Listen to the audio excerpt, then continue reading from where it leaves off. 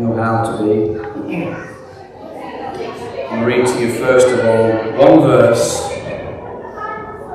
one verse from the book of Hebrews, chapter 13, verse 17. Now I could have gone from many passages, friends, this will not be exhaustive. Lord willing, let me just say this to you, Lord willing, come September, I will begin a series through the letter to the Philippian church, the book of Philippians. And I'm sure, even as I'm going to touch on that very opening of the letter there, we will touch on this again, maybe with God's help, it may be a little bit more depth. So this morning I'm going to recap from what I spoke about some weeks ago, and then I'm going to speak about not only these men, myself included of course, in the leadership of this church, but you, and what that means for you as the church here, if indeed you are the church. And again, the subject that we'll look at in some months to come is the church here. What is the church here? Who belongs to the church here? But open your Bibles, please, and I'll just read to you this text. Again, not difficult to find a text to speak from, but one of great importance. And it says this: obey those who rule over you. Be submissive, for they watch out for your souls. At those who must give an account. Friends, this is why I set these men here, not just to show them off. Quite the opposite. Because I want you to get this. I want you to see that this is not just something we do. It's not just some tradition we have. This is what the Word of God has commanded us to do. To watch over you. Let them do so with joy and not with grief. For that will be unprofitable for you. And then verse 18 says, pray for us. For we are confident that we have a good conscience in all things, desiring to live honourably. 5 weeks ago, since we spoke on the duty of elders and deacons, and let me say that that terminology needs to be familiar amongst us. Biblical language, we need to be able to use these words. 5 weeks ago, since we looked at that, and presented to you as the congregation here, Watchorn Church, that the elders here and myself, Mark Osenbrook, Darren Clarke, and today we present to you and we'll be laying hands on Nathan Paler. The deacons of this church are John Wing, John Martin, and from today, Johnny Wong and Chris Horn. Again, I must joke, you don't have to have the name John to be a deacon. What's your name, Chris? John.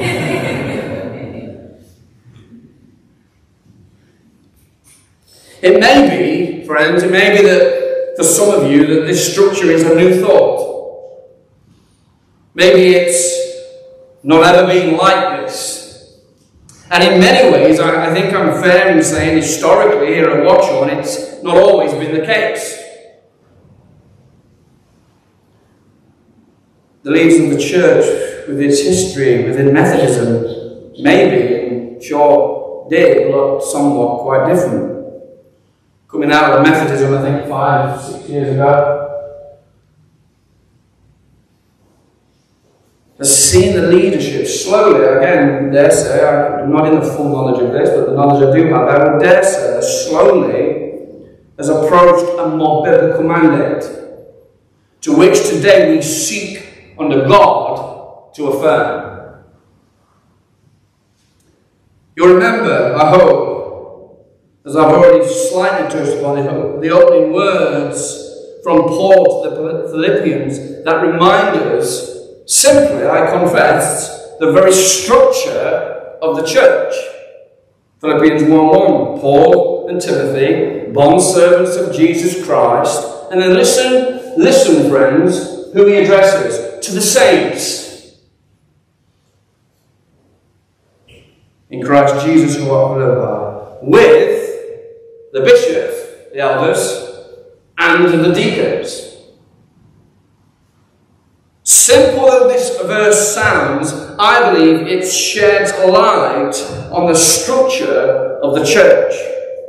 We have the saints, which is not some Catholic thing. This is God's own set-apart people. If you be in Christ this morning, you are a saint. You have been set apart. You have been made holy.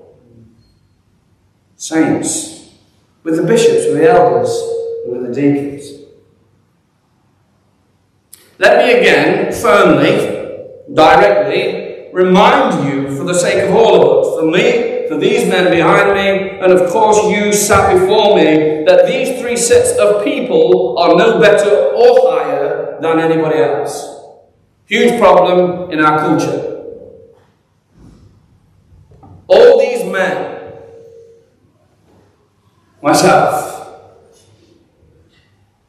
like you, are sinners who have been saved by grace, who have been given by God a role in the church of Jesus Christ. Let me say to you, I stand no higher than you. And let me make sure that you're aware of this. I stand no higher than any of these men. Friends, leadership is a plurality. I am accountable to these men behind me. They see me erring, they ought to be on my case. It's good and profitable for the life of the church. I do feel that the reality in many churches is, particularly with deacons, are less than the elders. Deacons are, or have been, a posh word for the caretakers of the church.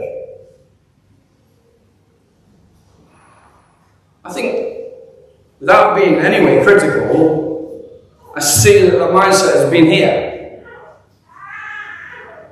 And again, saints, let this be the last of such thought. The deacons are men who play a huge significance in the day-to-day running of the church. Working, yes, in administration, visiting the sick, looking after the very building, yes, that you, all of you, enjoy each day. They assist. Like a wife assists a husband. Not higher, not better, different roles. Trust you getting that. Different roles. Not higher, not better, different role. Man was given a helpmeet to what? Do life. It's similar here. These deacons assist the elders in many of the spiritual matters of God's people. Without embarrassment, friends, I've been here 7 months. And without my brother John Wayne, I would have struggled. A lot of people are at the front, and not everyone's standing here. But the day-to-day care of the church happens in many ways behind closed doors. Sometimes when your head is on the pillow.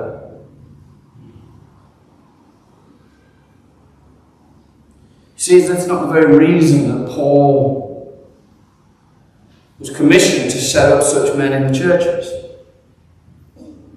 We see this throughout the whole of the New Testament, where Paul and the other apostles set up what? What do they set up? Elders and deacons from place to place as churches are planted. Again, if you are familiar with the New Testament, you will know that that was the very case. Paul planted churches and he put within them leaders, elders, deacons. Acts 6, again, we've referred to it. I won't for the sake of time this morning. Again, particularly there in Acts 20, we see a fuller sense when Paul tells Timothy to pick elders and deacons to serve and to watch over the church of Jesus Christ. I'll read those. 1 Timothy 3, verses 1 to 7.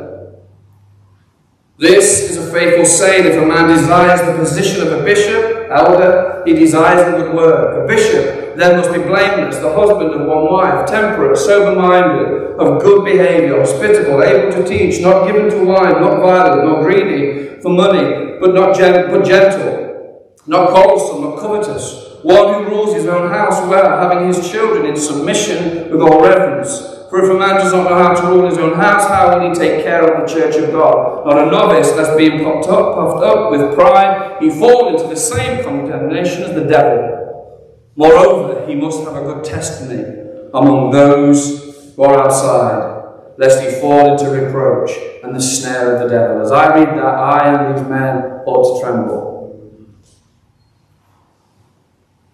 We read again in 1 Timothy 8, verses 13, likewise deacons must be reverent, not double-tongued, not full of gossip, not coming out of the deacons' meeting and telling every Tom, Dick and Harry about that and everything else, not gossiping with his neighbour about everything else.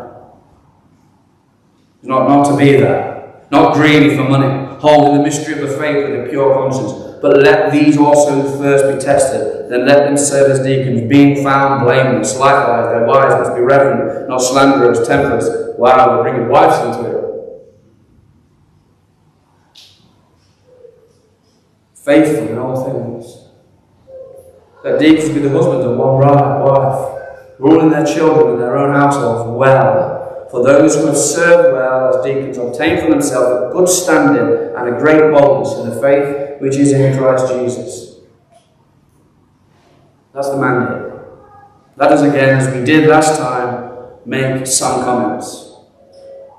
A huge point that we cannot and should not and will not pass is he, the deacon, the elder, is a sinner, as I have said. A sinner, what stands or sits right now before you are men who have sinned and have fallen short of the glory of God. Is a sinner who has been saved by grace. You might say obvious. Well, sadly in this culture, not so. I hope it is known, friends, that these men are sinners. You see, no man is born a Christian, are they? I hope no one holds that theology. No man is born a Christian, therefore, friend, no man is born an elder. The above passage, or the passage of 1 Corinthians 6, surely this man was one pre-conversion, was some of the such with some of you. Remember it well, don't you? For the sake of those who don't, and are looking at me as if I'm speaking another language, I will read it to you. 1 Corinthians 6. Do you not know that the unrighteous will not enter the kingdom of heaven? Do you not know? Do not be deceived, neither fornicators, nor adulterers, nor idolaters, nor homosexuals, nor sodomites, nor thieves, nor covetous, nor drunkards, nor revilers, nor extortioners will inherit the kingdom of God.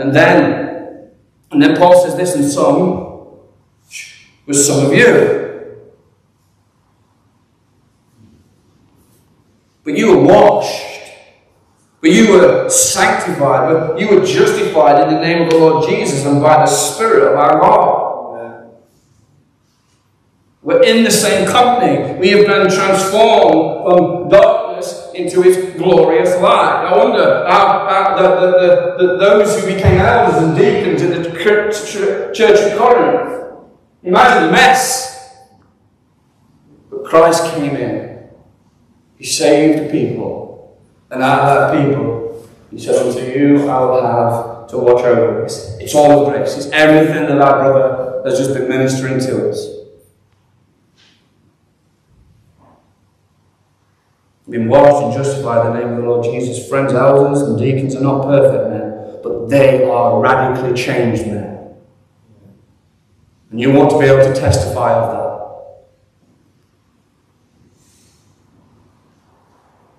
Indeed, friends, the very writer to which we read from, the letter to Timothy, who was he? He was a persecutor of the church. Now he is the apostle to the Gentiles. We must exclaim, oh, what a work of grace. What then do these elders and deacons look like? We comment again, elders indeed, Deacons come, of course, with baggage and past which have been forgiven and dealt with by the great shepherd himself. But there's a change took place. He is a man who desires such an office. I said this last time, familiar language last time. Friends, to desire leadership is not a bad thing.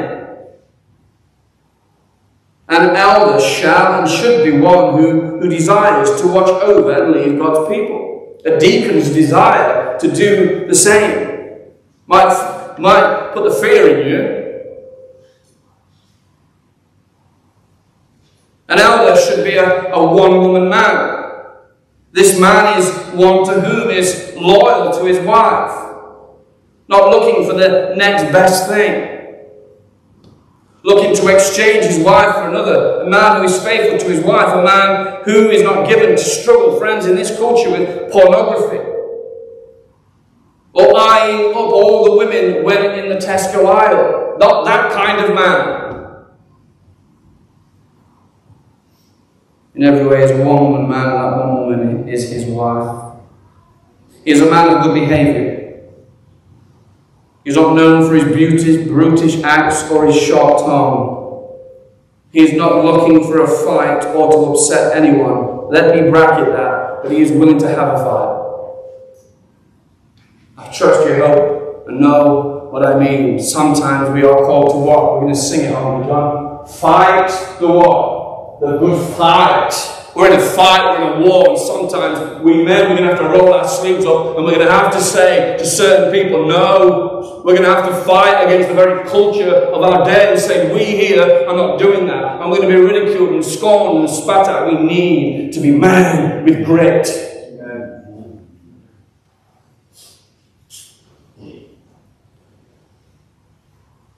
If we can harmonise all of that with this, seeking to be patient, kind. Friends, this man is not a drunk man. At least not any longer. That's the old man. He's dead to that. He's not known any longer for his drinking habits. He might sit with his wife and enjoying a glass of red to the glory of God. But he's not dictated and dominated by such drinking habits. They're gone and they're dead. An elder, a deacon, not greedy for money. Again, I said this last time, I say it again because there's some silly ideas when it comes to these types of passages. It doesn't say you can't have money. Does it? It doesn't say that. He's not greedy for it. He's not dictated, again, not dominated by it. It's not his goal. It's not his motive or his ambition to become rich. He must be a man who can run his own household. Again, friends, this again does not mean he doesn't have family problems. It doesn't mean that. You see, we have church problems, don't we? What he's saying is this. Family, if you run your family well, not perfectly, but well, and you deal with that child who has just gone, you've gone off the rails, but because you're in God's goodness and in His grace, you handle it well. So many men have suffered persecution over these things, and they need not have to. Run it well. I am prayerful. I care. I lead my wife in the way of the Lord. I pray with them. I speak with them. I am gentle and kind most of the time. When I speak out, we hope we want to be, don't we, friends? We want to be that. We want to be that.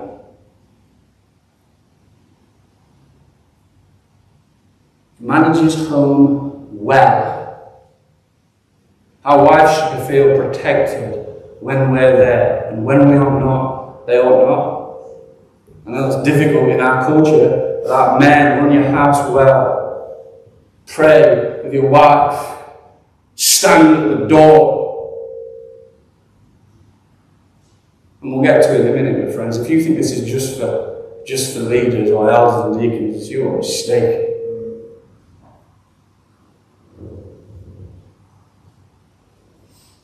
head is unwell. In simple and straight terms, we could say that he is in charge. Again, difficult in this culture, I know. Friends, let me know this. When we talk about children, children are not in charge of the house. Sadly, again, we will speak this come September, children do not run households. Parents do. Heads, the families do. That's scriptural. That's biblical. That's what elders and deacons must seek to be doing well. Well. What we see here, saints, is that the elders and deacons' character must be of great significance. It must be an example to the whole flock. Beloved, if you come into my house, and I trust that you will and do, or have, you should see a bit of this. In fact, I dare say, putting the spotlight on me, you should see quite a bit of this. Those of you who are closest to me, you shall see warts and all, impatience flares.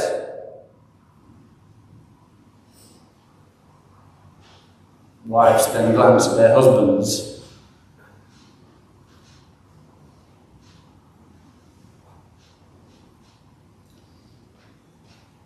It should be known that I am faithful to my wife and that my children are being reared in the Lord. Likewise, my children should honour me. Likewise, again, difficult language in this strange and perverse age. But my house is full of a hospitable nature. You're coming to my house today, aren't you? Yeah, you're watching me.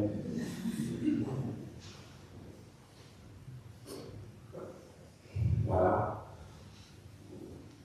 I'll be in my shorts and my t-shirt this afternoon, okay?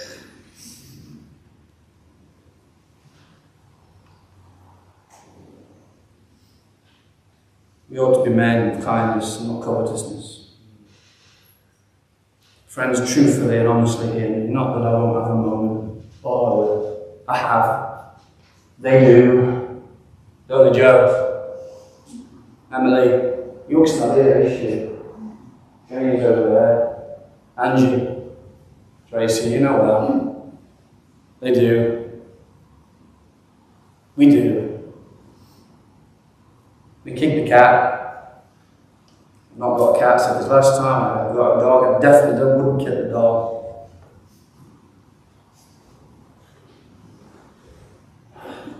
I'm not going to say something else about that. John, when you first came to my house, you might not want him to be your deacon. You know what they do to dogs.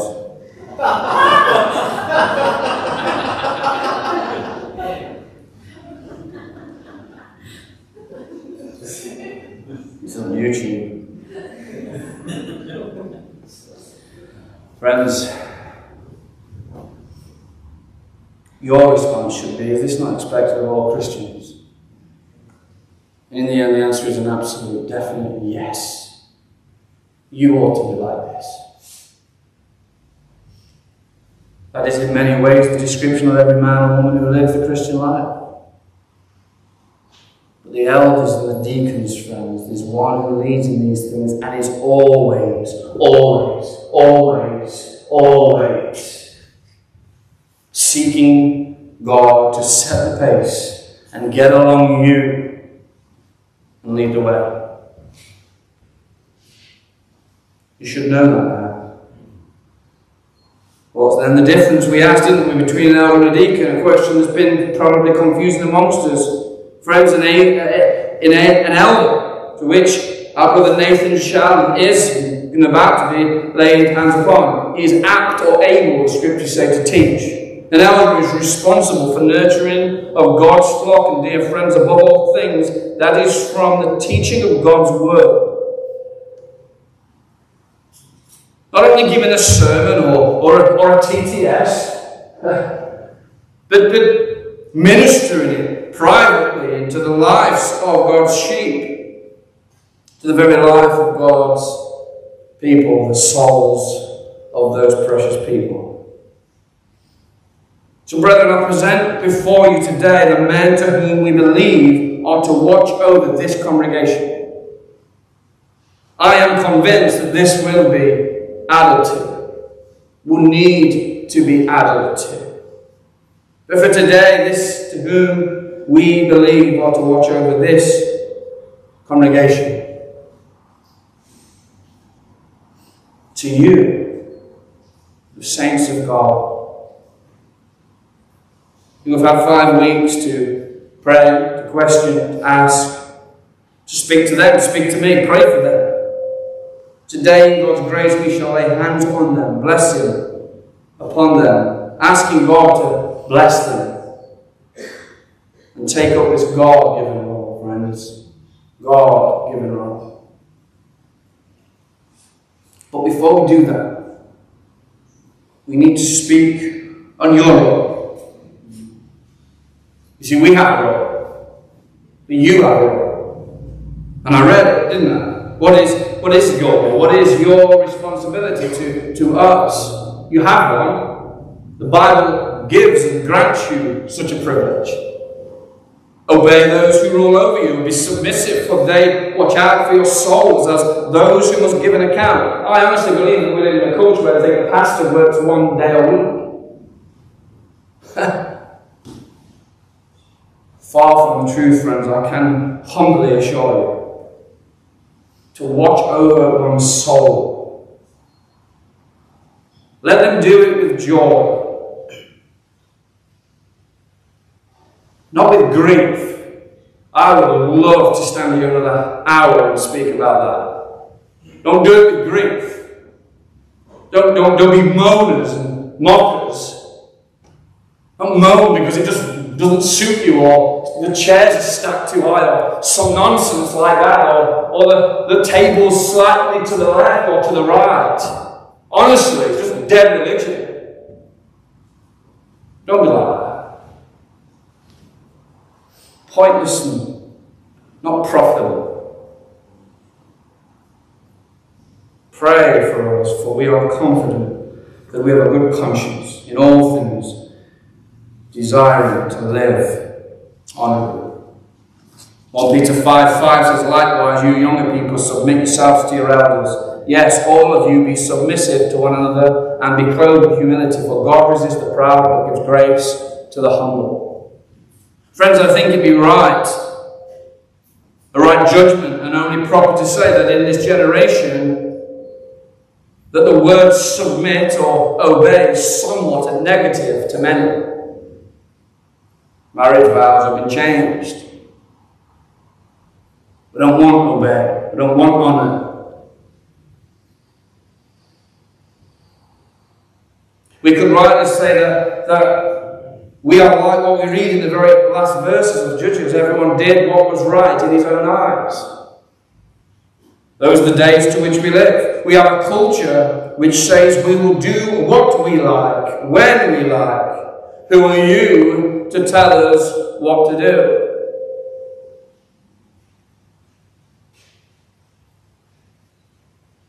We have a culture that in the main, I believe, struggle. In fact, not only struggle, but are fighting against things such as authority. And the idea of submitting or obeying is one that is becoming increasingly foreign and in some cases hugely rejected.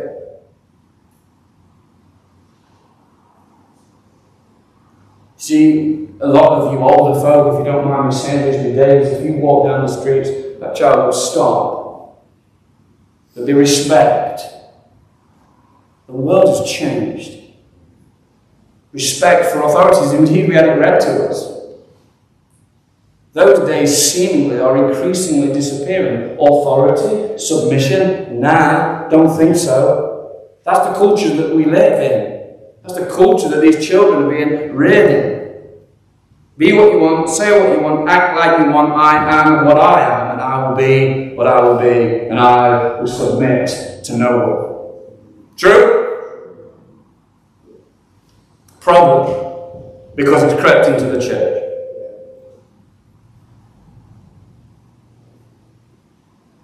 I'm not just talking about Boris and his shenanigans, whatever that word means. Has anybody got the gift of interpretation? You can do that later. This is going to get loads of views, I'm sure, this week. We're going to have to share this everywhere. Friends, not just that, they're going to live like that, aren't they? But I say, though we smile in areas of this morning, sadly those who should have been caring for souls. We've heard of such public scandal within the evangelical church. Not just the Catholic, no. In the Protestant. Heard of huge scandals, high profile, so-called I might say, but bracket that with pastors who have let themselves down, God's people down, God himself down, leaving huge accusation towards the church and Christianity itself. And saints, we ought to lament such tragedies.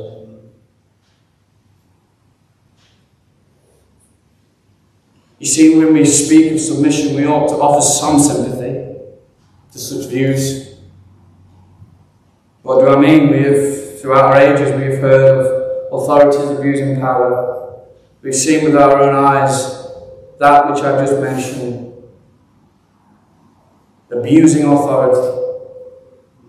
And these stories that we hear are not just high profile. We've seen it in local churches up and down our land. Sadly, friends, not too far from us.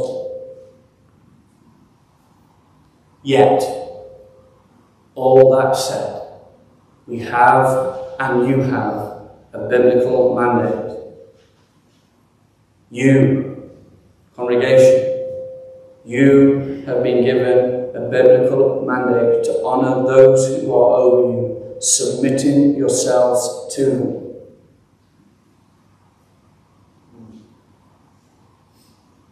Hard, isn't it? See, we've got it hard, you've got it hard. To submit. I submitted to a man for 10 years of my life, and I can tell you it was far from easy. It takes commitment. It takes humility and patience. It takes prayerfulness. It takes being in the Word of God. It takes, even when you cross at me, and I would dare say that 80% of you in my time here already have been cross at me. Well, that's the biggest response I've ever wanted. Encourage you. Pray for us. Love us. Serve us. Yeah, serve us. I say it with no apology. Serve us. Pray for us. Check in on us. Honour us. The elder is doubling with it. Say it again, no apology. Scriptural language. Submit yourselves to the elders, to the deacons, those elders and deacons to which, friends, we have both considered a few weeks ago and again this morning, a men of good report. Friends, why do I this morning stand in front of these men, presenting these men to you? And I ask you with honesty, and you'll have to answer it in your own heart with honesty. Is it because we're all just good buddies? Friends, come to one of our meetings. We can wrangle all night. I certainly hope that is not the case. The very reason to which these men are presented before you is because God has made it clear that these men are leaders. How has he shown us? How has he shown us that? By a vision or a dream? No, friends, the very word of God itself is our measuring stick. These men are fit into the qualifications that we have looked at. Not perfectly, but progressively and positively. Being the men to whom walk in the way of biblical leadership. We pick on Nathan. Not because it's easiest. To whom we will lay hands on in a moment. This will become an elder this morning. He has been serving in that way for months. Today we affirm it. Today we make it public. He's been doing this role the whole time he's been with us, teaching us. No doubt, praying for us. serving you night and day. Might look different to Mark and Darren, might look different to me. Don't put us in straitjackets. Let the gift to which they have been given be given, and receive it in that way. You might not hear John Martin, you might be probably never hear a word from him, but know that he'll be serving you. He'll be helping us serve you. John, when you will hear a word from him, when we John? You best give me one. Yes. We're all different. I'm not Nathan, and Nathan's not me. Chris is not Darren, Darren's not me. None of us are certainly like Mark.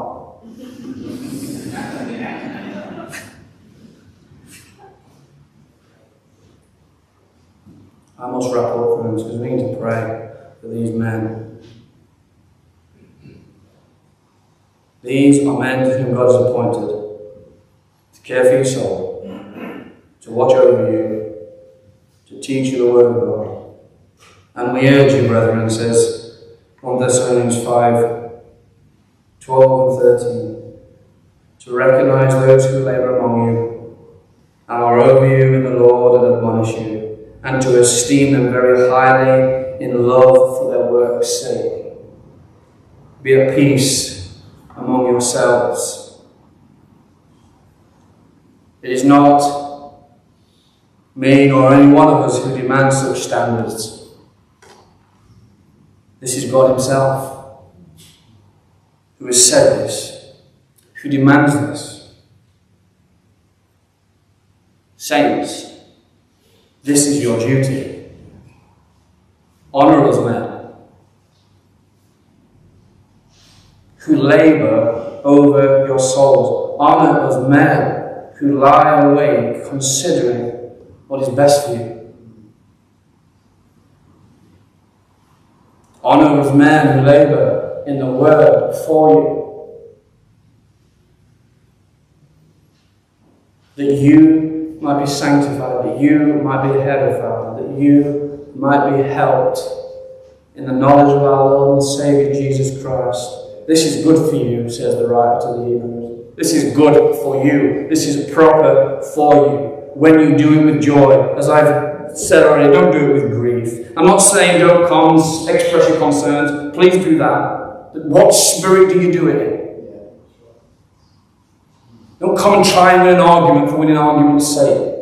Sometimes it's better to be silent rather than to speak. Those men are professional at that.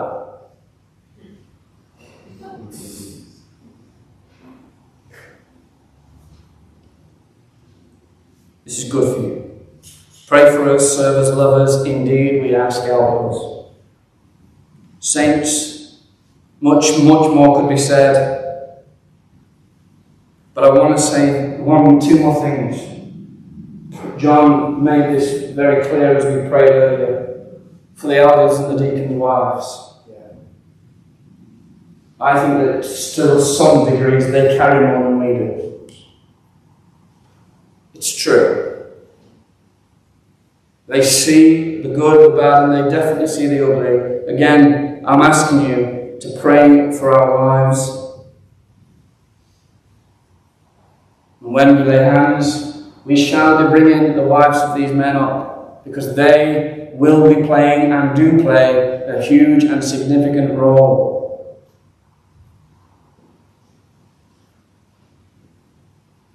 We ask you to do it with joy, to do it in the fear of God. And finally, may we all, saint, elder, deacon, submit ourselves to the chief shepherd himself, the greatest of elders, the pastor of pastors, our Lord and Saviour Jesus Christ. Worship in him as we should, live in, for him, and loving him as he deserves, seeking only to please him, seeking only to serve him, exalting him, preaching him, singing of him. And as we shall read in a moment, then when he appears for him, we will receive the crown of the glory. And praise be to God for these words that does not fade away.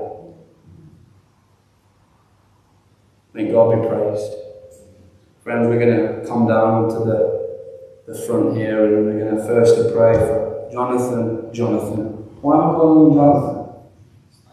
My middle name. It's my middle name as well, Jonathan. And then I'm going to pray for Chris, and then we're going to pray for Nathan. I've asked Nathan as well to then pray for us all, those who have already been put in the role as well, friends. So let us go down, friends, and let's pray. Thank you so much for your patience.